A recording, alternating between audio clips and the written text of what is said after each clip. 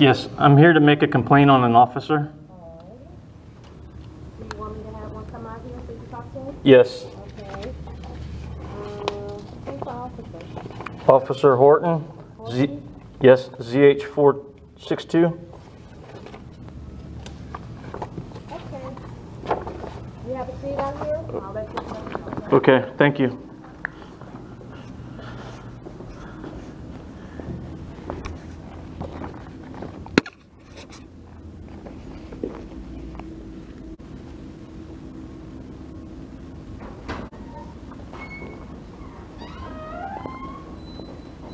How are you, Officer Rose? Are you taking my complaint today? Yes. Okay. I'm not his supervisor, but I'm supervisor today, so I will Okay. help you however I can. Here it is. I've written it out. I typed it out. If you could read it to me so that I know you understand what it says. Sure. So there's no miscommunications sit or down? anything. No problem, sir. I've been running all day, so No problem. opportunity to sit down would be great. All right. All right, so you want me to just read this to you? I want to make sure that you understand. I want it to be clear that you understand what I wrote and I appreciate that. what it pertains to. All right, so you're wanting to make a formal complaint of Officer Horton, ZH462 of the Zephyr Hills Police Department. Let's see, it says here, complaint is that Officer Horton 462 violated the U.S. Constitution, including but not limited to my 4th and 14th Amendment rights, and also violated the Constitution of the State of Florida, Constitution, including but not limited to Article 1, Sections 2, 4, 9, 12, and 23. Correct so far? Yes, sir. We got here on 7/28/22 at approximately 6:48 p.m. You witnessed Officer Horton 462 speak with a minor with his trunk open. When the minor noticed you, he asked Officer Horton what you were doing. When Horton 462 seen me filming his unusual activities with the minor, he hurried into his cruiser and drove it to me.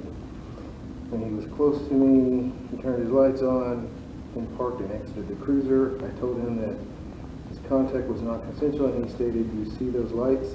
This isn't consensual." He stated that he stopped me because I was filming the kid. I asked if I was being detained, and he said, "Do you see the lights?" When I asked him, does that mean that I'm being detained? He stated, "You are being detained right now while I'm trying to conduct an investigation of why you're filming a child." So he continues on. He stated that he understands that I like to film police and make sure that they are doing their job correctly and efficiently, and that he has no issue with that.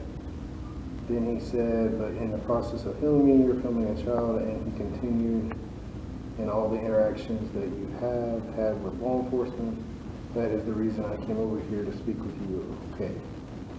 And asked if I understood that. When told that I pled the 5th and reminded him that his contact with me was non-consensual, he stated again that it isn't consensual and that this is not a consensual encounter. You are detained. This is not a consensual encounter. When I asked him what I was being detained for, he stated, "I already explained that to you." I asked him for, I asked him for filming a child. He said, "For filming a child." I asked in public. He asked me why you not. Okay, sorry. It's been a long day. I'm sorry. It's not your fault. I appreciate you though, sir. I really do. Not a problem. And it's not to harass you. I just want to make sure that it's clear. I get what you're doing. That's why I'm trying to catch myself and not read too fast. Okay. I can do that too sometimes. Thank you, sir. Where were you not filming me talking to that child? I asked him if I was free to go, and he said, "You are not free to go." I asked if I was under arrest, and he stated the supervisor was on the way and that I could speak with him. I asked him what reasonable articulable suspicion of a crime did I commit, and he said, "So why do I continue to answer that question specifically if I've already made that statement several times?" And I said, "Because you haven't stated a law that says I can't film a child in public." He stated that it is illegal to film a child. Yes, it is. Then said it is illegal to film children. It is. He then radioed to dispatch to 29P on me. His supervisor arrived and he told the supervisor, so I stepped out with him because he's filming a juvenile. Then he repeated himself because the supervisor wasn't out of his cruiser the first time and didn't hear. I guess I lost you. Where was I? I'm sorry. Out of the cruiser for the... I remember the supervisor ran the 29P. Supervisor arrived and he told the supervisor, so I stepped out with him because he was filming a juvenile. Then he repeated himself because the supervisor wasn't out of his cruiser the first time they didn't hear him. I told his supervisor he detained me is what he meant to say. Horton 462 confirmed that he did detain me and told the supervisor that's why the lights are on. The supervisor stated that I was free to go. I told the supervisor he detained me. Officer Horton 462 stated to the supervisor, no, I detained him. Then he said, I'm investigating, trying to find out why he is filming a child. I asked the supervisor filming a child in public is illegal. His supervisor did not answer my question, but asked me, why are you filming a child? I stated I was filming his officer, but that his officer was claiming I was filming the child. Horton 462 says, I stated. His supervisor told me, just be gone. I said, what do you mean, just be gone? He detained me illegally. His supervisor then released me from detention. I advised Officer Horton 462 that he illegally detained me, and then Horton 462 told his supervisor I have given so much leniency to him. I asked his supervisor for his name and badge number, and he told me Sparkman 462. Officer Horton never advised me my rights, my right to remain silent during the whole interaction. It's Sparkman ZH462, not 462. Sorry. That's all right. All right. Thank you for correcting me. All right. So, are you making this as your official statement? Is that Unless you'd like to write it down, or I don't know. okay? I would like to consider it my formal complaint. Okay. I mean, I see you signed it. So let me ask you this. Obviously, I didn't have a problem reading it because it kind of helps me verify. So, do you swear and affirm that everything in here is your statement and it's accurate to the best of your knowledge? Yes, I do, sir. Okay. All right. That kind of helps make it kind of dot the T's, make it a formality, so it's an official statement. Okay? Thank you. I appreciate that, sir. Is there anything that you can think of you need to add to it, want to add to it, or? No, not at this time. I just need the incident number, but I can get that from them and everything. For this so that particular for my lawsuit that I'm going to file. Okay. All right. But at this time, you're wanting to make a formal complaint? I'm making a formal complaint today, yes, sir. And I just got to clarify, who specifically are you wanting to make the complaint on? Officer Horton, ZH462. Okay. All right. And then my investigative mind, the wheels are turning. Obviously, we know you video. Do you have video of this encounter? Yes, I do. I don't have it with me, though. Okay. I did upload it on my YouTube account, though. If you need a copy of it, I can bring it to you. You need an unedited copy of it. All right, sir. It has to be unedited. Nothing against you. I know I've seen some of your videos. I know you'll edit them, and that's perfect. And the only reason I do edit most of them is because of time constraints. No, I get that. It's But just I for do us. upload sometimes when I need to prove innocence. I upload the whole video, and I believe I did upload the whole video on that. Okay. Actually, the two videos from both cameras. Okay. I done the 360 that seen me pass the officer, and then I turned around to see where he was going, and he detained that child and was talking to that child with his trunk open. Mm-hmm. The child had a dog. He was kneeling with the child.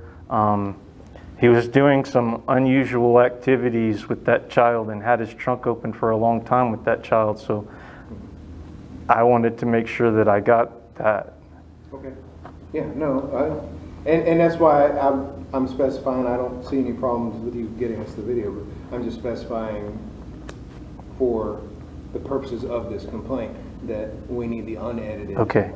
Because it's like a criminal case. It's still how we have to treat it, even if it's complaint against officer, because we need every detail so that we can pick through stuff and see where he's made violations and whether to substantiate them or Yes, sir. or whatever. Okay. I can maybe do it today if it doesn't start raining again, Okay. but it may be tomorrow. Okay. Let me promise you.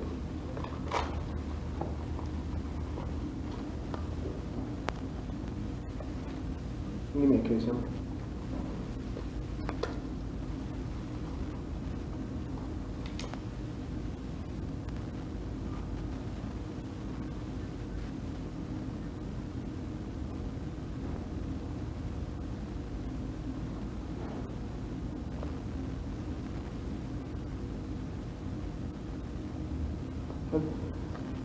On a side note, and I say side note because I know you're videoing in case you want to edit it or whatever. How's your wife and daughter doing? They're doing okay. Okay. I know I talked to them after that one incident. Yeah. They expressed some concerns and just. I don't want to talk about that incident with you, sir. That's fine. Nope. I'm not trying to get into it. I'm I understand. just trying to be human and, Yeah. you know, just trying to make sure your family's doing okay. I mean, obviously you seem to be doing reasonably well. I'm still alive, but I'm in pain every day. And that incident cost me a lot more pain. I hate to hear that. And I couldn't go to the hospital because I'm trespassing. I didn't want to get another charge from that piece of shit, Rolando, or whatever his name is. Let me clarify something on that for you. If you have a medical emergency and if you've been trespassed from the hospital, they cannot, we can't. You say that, but I don't trust y'all. That's your problem. Especially after Officer, I can't remember his name, spoke about me to those people at the hospital. Okay. I should have filed lawsuits against that also, but I'm not here to make money. I'm not doing this to make money. I get what you're doing. You're just trying to make sure that officers are doing what they're supposed to and treating people fairly. Plus, I'm trying to show that it doesn't matter whether I defend myself or not. If people assault me, I'm the one that gets in trouble. I'm treated unfairly, and it's not right. So I will definitely make the complaint. I'm familiar with you, so I don't have to bother with all your personal information. We've already got it on file. I'll save you that burden. I wrote my email on there so that when you can send the response to the email if you would. Yeah. You got my card. Yes. I put my name on there. I went and pulled a case number. This will actually be a formal complaint. It's not going to be like a regular report like somebody broke a window. It's not going to be something like that. This is actually going to be a complaint that will go up the chain to internal affairs, and this is going to be the end of my part of it. Okay, so there is going to be an internal affairs investigation, or? I'm going to tell you, this is above me. Okay. So I'm not getting into that. I'm going to write it up. I'm going to send it up to them, and then they will have to do their investigation. Okay, I was planning to make one of those too, but I didn't know if I had to. Well, when you tell me you want to make a formal complaint, that's what you're doing. Okay. Okay. And Thank you. That's what I'm doing for you. You know, in our personal lives, we all have enough stuff we deal with. And when I'm at work, the last thing I want to do is add more stuff to my plate. You know what I mean? So if it's not mine to deal with, I'll do what I got to do and let the next person handle it. That it's their responsibility. Okay. So thank you, Officer Rhodes. Have a nice day, sir. You too, sir. If you have anything else, definitely, come back and let us know. Okay. Okay. Thank you.